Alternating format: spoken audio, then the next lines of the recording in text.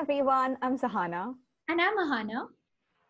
And we're back with another episode as a part of the League of Eminence series. In this series, we talk to highly distinguished BITSian alum and explore their journey through BITS and also take a look at how it all transformed since then.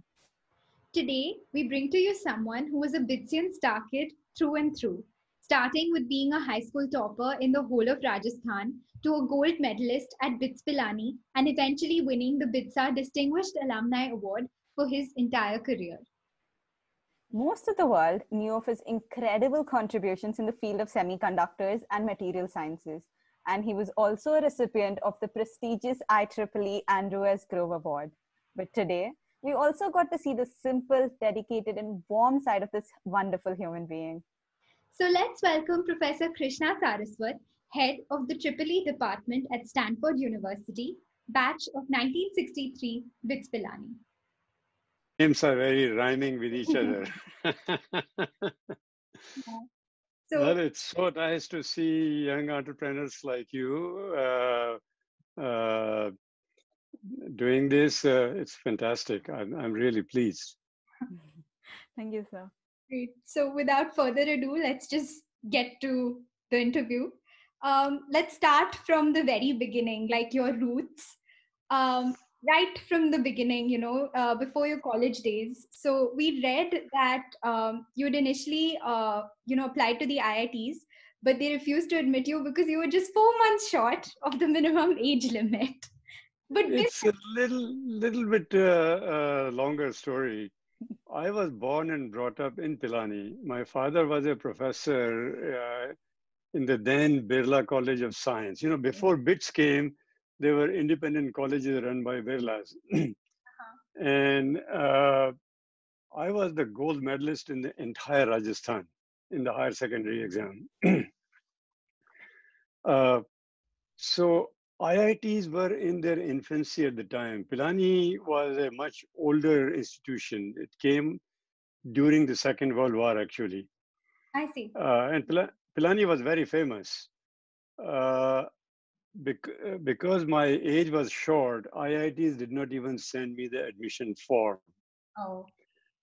So that's okay. I didn't really mind it that much at the time. BITS was very accommodating. In fact, my predecessor, his name was Bimal Mathur. Okay. He was also a medalist from Rajasthan, and he chose to stay in Pilani. So I followed his footsteps, and I was glad I stayed in Pilani because of my gold medal in higher secondary examination. I was regarded as the best, so I didn't have to work very hard during my student days. So, IIT Delhi was not even there at the time. Okay. It came, I think, in the second or the third year of my stay in Pilani. So I was so glad I stayed in Pilani. So did my family, my father and my brothers, etc. Right. So, right. And how about electronics engineering? Like, did you stumble upon it, or were you always passionate about it?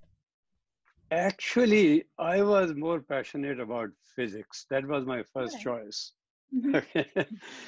But what happened was, my father was a fairly famous scientist at the time. He did some discoveries. He was a biologist.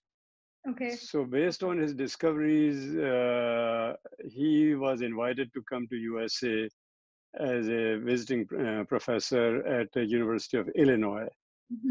And he saw that electronics was an up and coming thing. So he said, forget about physics. You do physics, you will end up being a teacher just like me. Well, he said, take electronics because that's the application of physics. Right. Well, decades after, here I am a teacher. But interestingly, Bimal Mathur, who was my predecessor the previous year, also a gold medalist, also chose electronics. So did Rajkumar Gera, who was the silver medalist in my batch in Rajasthan. So by then it was recognized that up and coming area was electronics by few people. And I'm glad we, all three of us chose to do that. So it was not just a fluke. I chose it intentionally. Right. Okay. So it's almost like science was running in your genes in some sense, given that your father and That's true, yeah. took to research eventually. I mean, we often find this now that we've just stepped out of college, that our lives end up mirroring that of our parents more than we'd like it to. Like, we don't do it intentionally, but it just ends up happening for some weird reason. It rubs on you, yeah. My father had a pretty difficult life. His father was a school teacher. So he was actually lured to Pilani from UP. He grew up in Agra, and he was teaching in a junior college in Nainital, near Nainital. Okay. So Pilani was trying to attract people, but who would go to Pilani during 40s? The nearest railway station was something like 40 miles away, and you had to go to Pilani on the camel back or something. But they promised him that, hey, we will make you a faculty member and you can do a PhD. So lock, stock, and barrel, he took the entire family, moved to Pilani, and he was the first PhD of University of Rajasthan. Remember, Pilani colleges were under University of Rajasthan at the time. Right. So that's how, that's the story of my origin. I was born and brought up in Pilani. Nice. Right. How would you describe yourself as a student at BITS? Like, what were some of the hobbies or clubs that you did and pursued there? So the clubs is a more recent story. There were not that many, or there were no clubs at the time. Okay. So my hobbies were, so I was not a good athlete. So I could not be in any of the sporting teams, but I used to play cricket and hockey. Okay. So for cricket, my best friend was the cricket captain. I used to let him copy my homework and whatnot, and he would let me, the 12th man, sitting by his side. His name is Krishna Rao. He is now in Washington, D.C. Okay. So, your question was also hobbies, etc., or projects. So my dad brought a transistor radio from USA, but my brothers wouldn't let me touch it. They said, no, no, no, tum usko tod doge. So I assembled my own radio. Of course, it was a vacuum tube radio at the time, but I assembled my own radio. Later, with Rajkumar Gera, we assembled a signal analyzer to analyze various signals in any electronic environment. Okay. So my hobbies were actually more along those lines. There were no clubs at the time. Right. I was also very interested in photography. Right. So I used to develop my own films, print the films. Those days there were no electronic cameras. So I had a 35 millimeter camera, developing the film, printing the photos, etc. That was my another hobby. Wow.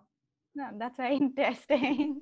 And was there any professor in BITS who was your favorite and who actually inspired you to take up research later on? So the inspiration came from my father again. He was, as I told you, the first PhD from University of Rajasthan.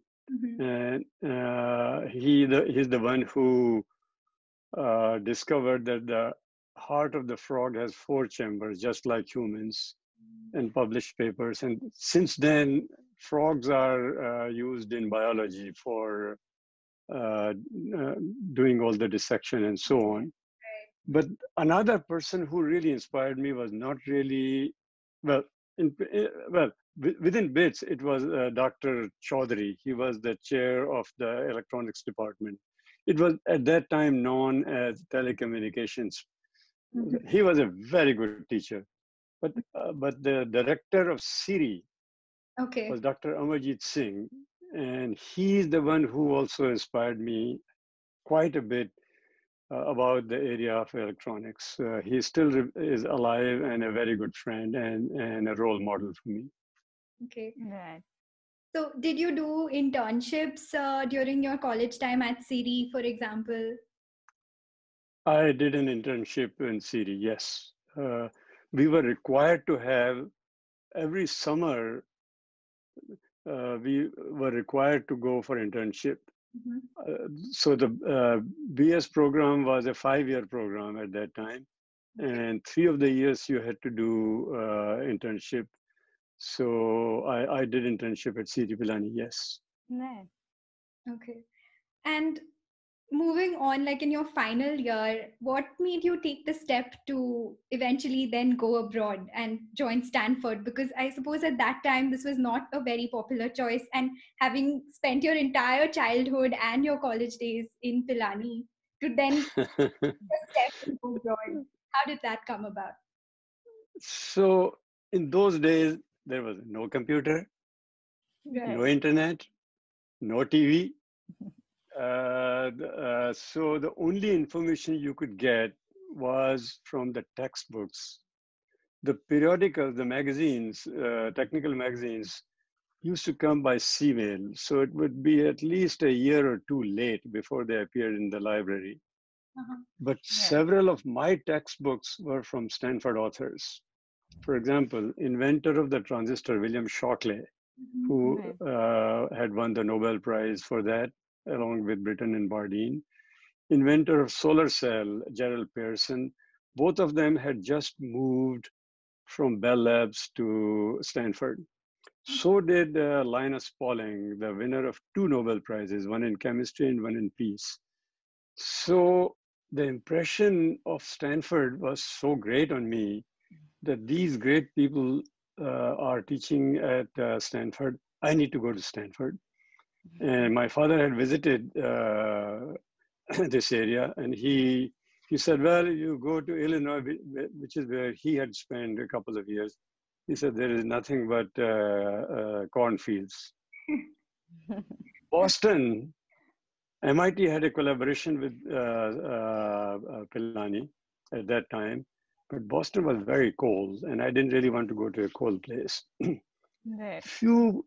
Very few people were choosing to go to USA at the time.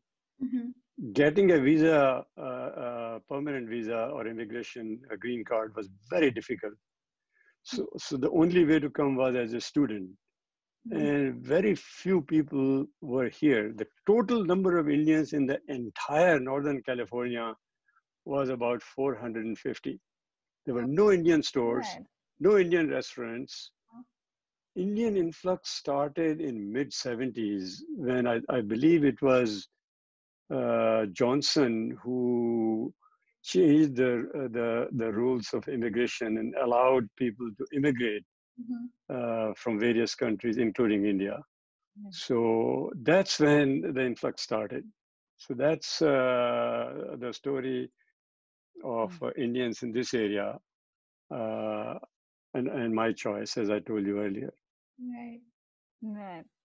Right. So we've learned so far about how your journey started and where it all began. So now we would like to know a little bit more about, how the journey of pioneer, you becoming a pioneer researcher started off. So we learned that you've also worked at Texas Instrument briefly before, after a master's and a PhD. So how did that stint, how did that reinforce your idea of going back into PhD, or how was that experience? So when I started my master's program, it was a disaster. I took the very first quarter. Stanford is on a quarter system, 3-month-long quarter. So I chose 5 courses, which was a pretty heavy load, including a course in quantum mechanics. I thought I knew my physics back from Pilani. Later on, we will come to the education system, but this quantum mechanics course was very tough on me. I got 33 out of 100 in the first midterm. So I dropped it on the advice of my advisor. Part of the problem was I had never seen a TV in India. and Summer Olympics were still taking place in Mexico. Okay. So come home from the Stanford and just watch Olympics. I neglected all the homework assignments because at the time in BITS, homework had they were not counted towards your final grade. Mm-hmm. Right. At Stanford, they counted for something like 30% of the final grade.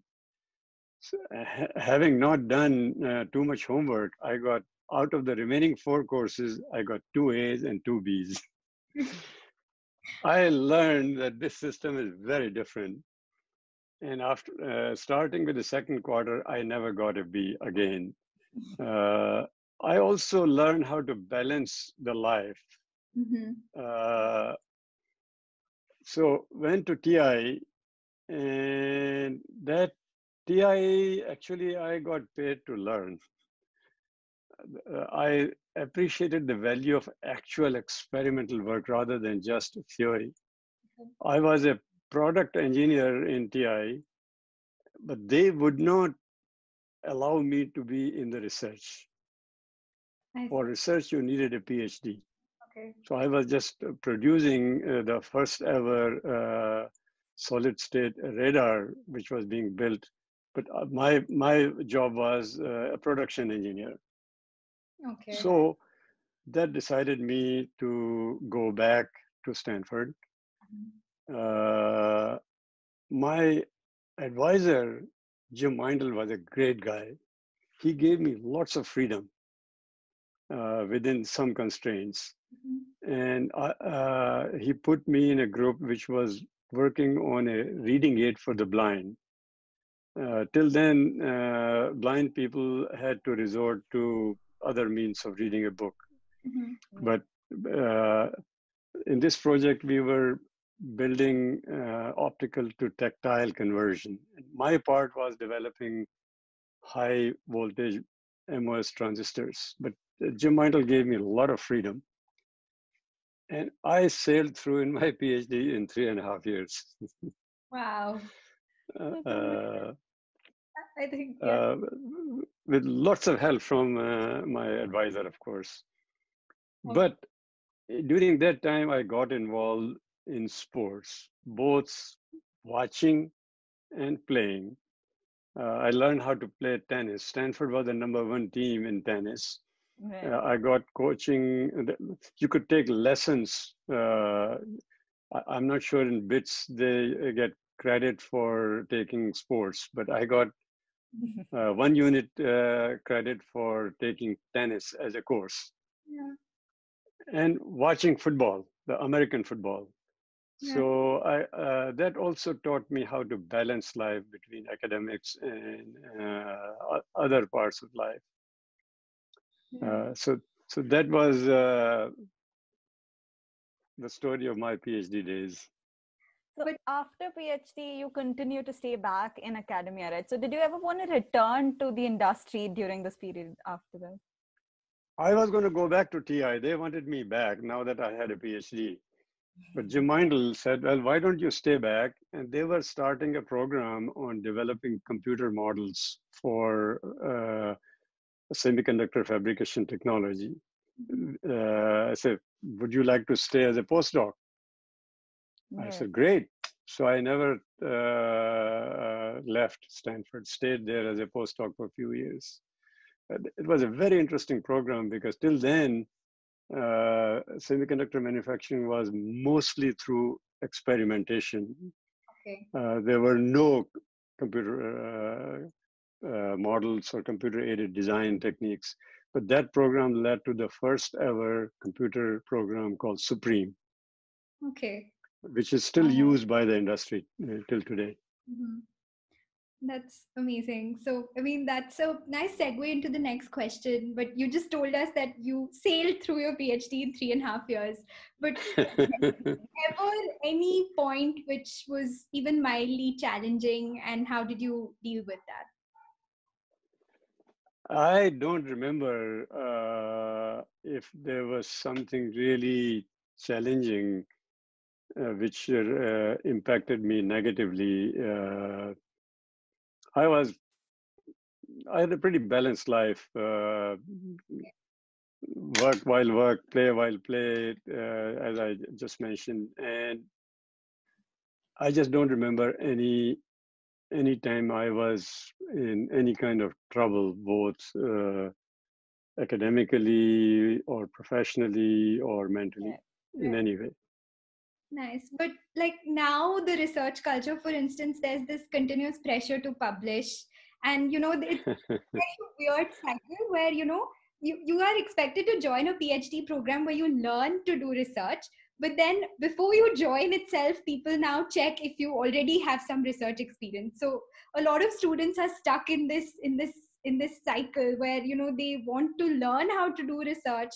But in order to do that, you already have to have some paper or some publication, and there are that makes it a little harder for people to then choose to do a PhD eventually. So how would you address this today? So it's true, yeah.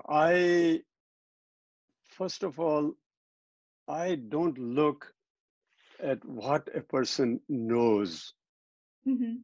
So the knowledge is not very important. It is, are you capable of getting knowledge? Do you have the capabilities? So that's the one thing I really look for in my students. Mm-hmm. So they need not be a 4.0 GPA. American system is 4 point, if you remember. So even if they have 4.3 out of 4, A plus gets more credit. What I look for is, given a problem, can they solve it? And to solve, they can go read papers, attend a bunch of courses, develop that background. So many of my students have been non-electrical engineers. I have had students from mechanical engineering, from chemistry, from material science, etc. They were able to learn, and they had the ability to learn. So that's what I look for. I choose the best students with that capability and then give them lots of freedom, as did my advisor during my PhD days. And I don't put undue pressure on them according to my guidelines. Mm-hmm. I advise them to work on problems with real applications, which is my motto of the research. At the same time, I advise them to have a balanced life, because balanced life is extremely important. Go watch a football game, or go see a musical, or attend a concert or something, because that keeps little balance in the life. So my students are extremely happy with me that I don't dictate to them that you got to do this, do that, and so on. Right. And I've had a lot of success in churning out good students. My very first PhD student is the president of MIT, Raphael Reif. I have a bunch of very good students. Navkant Bhatt is a pretty senior guy at IISc Bangalore, was my student. Okay. So I have my students all over. Dean of UC Berkeley is a woman, Sujay King. She was my student, and so on. So I've been pretty successful in cranking out good students. That sounds really, really good and very, very positive. Amazing, I think. Yeah. So now moving a little ahead, let's talk about your research interests. So currently, as far as we understood, you research about new and innovative materials and structures and process technology of semiconductors. And you also look at scalability of nanoelectronics. And additionally, you're also the recipient of a prestigious IEEE Andrew S. Grove Award. So can you give us some more insights about your research and tell us what it is all about and what are you focusing on? First of all, the award I really cherish is the BITS Alum Award. When they started it, I think either the very first year or maybe the second year, I was given that. So unfortunately, I'm doing this from my home because I'm not allowed to enter my office for a while till this COVID is a problem. So I don't have that here. I display that in my office. But yeah, Grove Award is a great award. I believe in that a good researcher becomes stale by remaining in the same exact field forever. Right. It is best to recognize what are the future challenges and accordingly change the direction of the research. I also don't believe in esoteric and pedantic research. It should have some definite application in mind, even if it is very futuristic. Mm-hmm. This is what has driven me throughout my career. I can take a minute to describe as to how I kept changing every decade or so. Yeah. So as I told you, my thesis was on a reading aid for the blind, the high voltage MOSFETs. Yeah. Upon graduation, I worked on computer modeling of fabrication technology. Mm-hmm. But by late 70s, I realized well ahead of the time that the performance of the electronic chips will be limited by signal transmissions on the wires or the interconnected, not that much on transistors. So I shifted my emphasis on interconnects.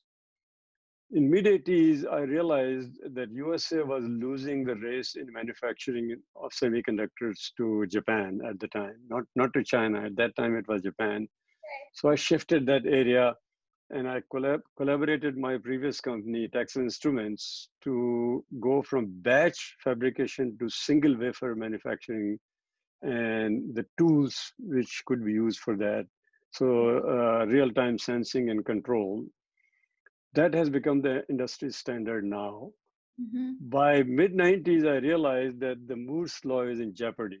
So I came back to devices in newer materials like germanium, carbon nanotubes, transition metal, dichalcogenides, and their applications to not only electronic devices, but photonic interconnects and three-dimensional integration. Lately, realizing that Mother Earth is in trouble, I have also started working on how to improve the efficiency and reduce the cost of solar cells. So that's a long answer to your short question. No, but it just shows that you've always tried to keep up with the area and the relevant problems, right? At each decade, they keep shifting. So, Exactly. yeah. So that's a great segue. So where do you see this industry moving in the next 5 to 10 years? Like, do you see another major revolution that's right around the corner? Like, according to you, how do you see this moving? Transition Yes. revolution, right? Do you see something of that degree like coming soon? Yeah. So in the last half a century, the emphasis was on computing. Mm-hmm. From computing, it went to communications. Okay. And for a long time, we have seen these cell phones and internet, etc. They have fueled the revolution in the industry, not just electronics, but the entire industry, although electronics has led the way.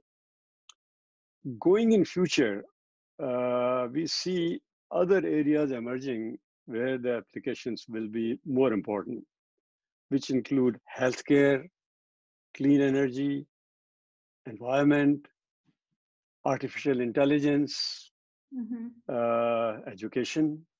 Education used to be just a classroom. It's changing. Also, the research was bottoms up, that we will invent a new device and somebody will find an application. Right. That's not happening anymore. Now it's tops down, that this is what I want. Go find me a device or a technology which can do that. So from bottoms up to tops down, more system level orientation rather than device and technology orientation. And that's happening in all fields. Although there is a craze for artificial intelligence and computer science right now, but to fuel that, you still need systems which can do justification for that. Communication still is very important, especially in this particular time of coronavirus. It has become extremely important. So that's my take on where the future innovations are coming. Right. I love the analogy of the whole shift from bottom up to top down approach. I think that's so true. We see it. Yeah. And I left out one area, entertainment. So that's gaining more and more important. Sitting home here, all you do is spend time on either computer or on the TV. True. now, changing gears a little bit. So, life of a researcher, as we know, is not a 9 to 5 job. It goes well beyond that. And you always have to think of new problems. Something or the other is always playing at the back of your head. So this can get taxing sometimes. So, what was the role of your family in keeping you grounded, keeping you sane during these very taxing routines? And also, how did they keep you motivated in research in general? So my wife had a big role in that. She had been a great support to me through thick and thin. And while I was busy at work, she spent lots of time taking care of the family. Mm-hmm. But I always had time for my family. I made sure that I spend enough time with the kids. We are a very travel-oriented family. We have been to almost all corners of world, but with children. I took my Right. kids to Brazil when they were 3 and 5 year old. Think of that. And elsewhere. I also gave full freedom to my kids to choose their profession, their lifestyle, their wives. Uh, so happened they did become engineers, but not my kind of engineer. My elder son did computer science and worked for gaming industry. My younger son did material science, but then did an MBA, and he is a venture capital guy now. So, but we are a close-knit family, very happy. Again, I made sure that I spend enough time and take care of the needs of my children and my wife. But again, hats off to my wife, who has been a great support. Nice. That's really good to hear. Yeah, let's move on to the final segment. This is a surprise segment. We hadn't announced it before. So it's the rapid fire round where the questions would have relatively short answers and quick responses. So Okay.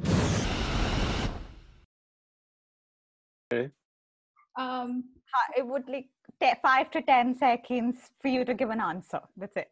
Okay. Okay, all right. Hannah, you want to start? okay, so what was the biggest milestone that you achieved according to you in life so far? Raising a very balanced family. That's nice. Okay. One incident where you broke a rule and got away with it during your college or grad school days.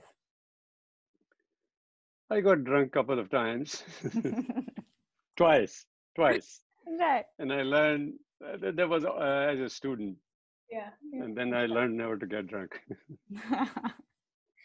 Okay. During your first years as an advisor, when you first became an advisor and your first few students, was there any particular funny incident where, you messed up given the inexperience that you had in handling students before that? Like any fun thing in the transition from student to now teacher? In the beginning, I encouraged them to work very hard. It's only later in my life that I said, gee, you have to have a balanced life. Okay. All right. Okay, so are you a beer, coffee, tea, or a wine person? Red wine all the way. Okay, so what was your favorite sport at BYTES and what is your favorite sport in Stanford? At BITS, it was cricket. At Stanford, it's playing tennis and watching football. Okay. All right. Okay. Ahana, do you want to take the next question as well? Final question. This is on popular demand. Do you have any book recommendations, like one of your favorite books in terms of like which really inspired you in some way? My higher secondary English textbook was Oliver Twist. Okay. How this guy, from being an orphan, spent a life and became a pretty good kid. So that was one. Okay. There's one more book, if I can say. Yeah. Jawaharlal Nehru wrote a book, Discovery of India. Okay. Yeah. That was a very nice book. Okay. Great. So that was the end of the rapid fire. Nice to talk to you and get to know you a little bit more as a person, as opposed to the researcher only that we knew from reading about you and seeing all your research work online. So we wanted some parting thoughts. Given that you're such a senior researcher now at Stanford and also professor, we wanted to get to know a little bit more about your opinion and experience on how the education system differs from India and the US, both college and So school. that's $1 million question, very important. In my time, and I believe still, Indian system works more on knowing the facts and figures and memorizing them and using your memory for whatever comes in life later on. US system is much more solving problems. It's more project oriented and solving problems. In almost all courses I teach, I don't have a final exam. I give them a project. Right. In one course, I give it to a team of 6 of them, and eventually everybody is going to get the same grade, Right. because it's teamwork.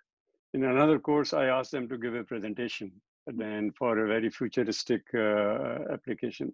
Yeah. So Indian education system still relies on memorization, and I think they need to make some changes. Yeah. I think So recently we had the national education policy. In fact, just 3 days very recently, yeah. National Education Policy 2020 was released, where they came up with a new set of guidelines now that they will be implementing for all grades. I think first the major change, which I was really happy to see, was the shifting from the 10+2 system to a 5+3+3+4, which is similar to, I think, the system in the US. And also they're focusing more on experiential learning, as they call it. So kids from 6th grade onwards will be encouraged to do internships now from the very beginning. So that's great. Yeah. The new education policy is pretty good, but I really hope that the implementation is just as good. So I hope so. Yeah. Right. So moving on, I'm from an electronics background as well, and now I'm in a complete different field. I've moved towards finance and taxation. So, looking back, so did my son. right. That's it. Looking back at my class from BITS, I mean, the attrition rate in the field of electronics and electrical engineering, especially from where I've seen, is quite large after college. So people tend to move towards different fields. So during the joining of BITS, like when I joined, our branch is the maximum, like majority of population, like electronics, electrical, and communications together at the majority. And I saw a lot of us move into finances, management, IT. So what would you think, according to you, are potential changes that you could suggest to rectify this situation? It all goes back to the reward system. Right. When my elder brother got into engineering, he chose civil engineering because India was booming in construction in 60 years ago. Very quickly, I shouldn't say quickly, by the time I got into college, mechanical engineering was the #1 field, again because of job situations. People told me, you chose electronics. You will take a soldering rod and go in the streets, radio take karwa lo. Oh God. So fast forward, electronics has become the most interesting area. It was till recently when computer science has overtaken, especially AI. So it goes back to the reward system where you have the potential of becoming very successful. Currently, even in this country, as I told you, my younger son, he worked for about 6 years in various companies, solar cell company, this and that, and so on. Went back to the business school, got an MBA, and now he works in a venture capital firm because the rewards are great there. So unless we make changes there, this is not going to change. And there are some people tell me, you are an idiot. You stayed back, and as a professor, you could have easily started a new company. Well, I had the passion. So unless you have the passion, you just go for where you make, you get the best rewards. And I think when you talk about the passion, frankly, from personal experience, during college, I did try to find a area of passion in electronics. So we did projects and all, but I think it was missing, even from the teaching perspective, from like at least from where we did. A lot of them, there were very few really passionate professors who could, imbibe that in students. So that, yeah, for me personally, I think that was one point which made me look for other fields as well, like eventually. But Yeah. So I go think to ahead. add to that, and we could see this clear distinction between the computer science courses and the electronics courses. So in computer science, like even friends who weren't in the computing area, like branch wise, they would come and sit in our classes just because the teaching was so engaging and the projects were so engaging. But yeah, this was definitely lacking, I think, when we were there. Yeah, it also, yeah, good teachers make a big difference. I had very good teachers during my time at BYTES, but even in the higher secondary school, I remember some of the teachers in physics and chemistry, they were very nice. For every theory course, we had a lab, Right. which went away lately, not only in BITS, but in many other places, partly financial. So people just go, they mug up and they lose interest. Yeah. Yeah. I remember having a really hard time, especially semiconductors, because I had this huge book where for me I really like it when I can understand right from the basics, right from exactly what is going on, and then build it up. So every time I start with the book, I go like somewhere halfway through and I lose track, and then again I start. So Hannah would come and then she always saw me reading that one huge book. So it pays to have good teachers who can inspire you. Right, definitely. I think Harsha is here now. He's currently studying at BITS. Yeah, and he's also from the electronics. He's studying in electronics and communications. Good. Harshvardhan, that's a very historical name. Hi, Harsha. Yes. Hello, welcome to the party. Hello, sir. So you had a question for sir? Yeah, sir. I'm second year is done, sir. EC. Well, like, when I joined engineering, I was like in touch as the first was when like a lot of electronics electrical stuff. I joined, but like as I'm doing it now, it's like more like why am I learning this? Like I'm kind of losing that interest. Like, so what would you suggest to maintain that excitement? So when it comes to electronics. So, in my opinion, electronics is the backbone of the entire industry, whether it is aeronautics, mechanical engineering, aerospace, civil engineering, environmental engineering. Everywhere there is some application of electronics. So what you should do is look at applications as to where the future is. We are sitting right now communicating with each other using the tools provided by electronics, whether it's a communication or a microphone or a camera or whatever. In every domain, electronics is becoming pervasive. Now, electronics combined with computer science. So those are the two most popular fields here at Stanford. In fact, Stanford is a very well-rounded university, and we fear that more and more we are paying too much attention to those two areas and neglecting the other non-engineering or non-science areas. So there is lots of discussion on that, but find those applications which tickle your fancy rather than just reading books or papers. Yeah. And then you will be motivated. It could be in biomedicine, it could be in energy, it could be in communication. In any of those areas, find something which tickles your fancy. Right. Thank you, sir. So now to like conclude, I mean, we can't ignore the present situation in the world, which is COVID and the whole pandemic that's come upon us. So how do you see the culture changing in universities and companies post-COVID, given the situation now? So I think the impact of COVID be there at least for one more year. The vaccine should be there sometimes next year. Mm-hmm. But during this time, this isolation has changed our way of lives. We sit at home, we work from home, we communicate using computers, we don't shake hands, we don't have nights out or go to a restaurant. So that is changing the way of life.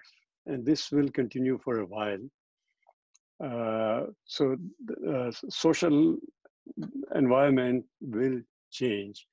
Also, I think people are sticking closer to their families, which is a welcome change. In terms of academia, I think there's going to be a big change. At least I can talk about the universities in this country where I have more experience. So there are top-rated universities like MIT, Berkeley, Stanford, Caltech, etc., where the graduate education, the PhD education is at least equally important as undergrad. And part of it is huge experimental facilities. Okay. So those universities, the rich keeps getting richer. Yeah. There will be haves and have-nots. So the second-tier universities will start focusing more on classroom education. And the classroom education, for a while at least, will be conducted using internet. Mm-hmm. So second-tier universities will not have means to keep doing academic research. So that would be the impact on education, I think. But I think by 22 or so, when we have vaccine, just like in the past we had about the plague and this and that and so on, life should return back to normal, I hope. Yeah. Great. I think it was I mean, very, very warm and nice talking to you. I mean, it's really, really pleasant. Thank you so much. Likewise. And it was really nice to see someone who is so passionate about electronics. I really feel I was going down. And even as a researcher, it's good to know that, you know, it is possible to have a balanced life. You better have that. If you don't have balanced life, there are problems. Right. So I absolutely force my students to get out of the lab or get out of their office, go do something, jog or go to the gym or play tennis or at least watch football or something. And they are quite happy with that. They may take another 3 months or 6 months extra to finish their PhD, but their life will be very well balanced. Right. Thank you so much, sir. Thank you so much, sir. So before we end, we'd like you to sign off quite literally. So my name is Krishna Saraswat, roll number 365, graduated in 1968. Signing off. Thank you. Yeah. Very welcome. Thank you so much, sir. It was an absolute pleasure talking to you. It was a pleasure was mine to see such bright minds and cheerful. It was so lovely talking to someone who is so passionate about electronics and at the same time enjoys the small pleasures of life with as much vigor. Today, we also got some insights into the state of the art in the field of electronics and some interesting takes on the education system in general. We hope you enjoyed this episode as much as we did. If so, please do comment below and let us know if you have any suggestions. And as always, please do like, share, and subscribe. We'll be back again next week with another interesting episode. Till then, stay home, stay safe.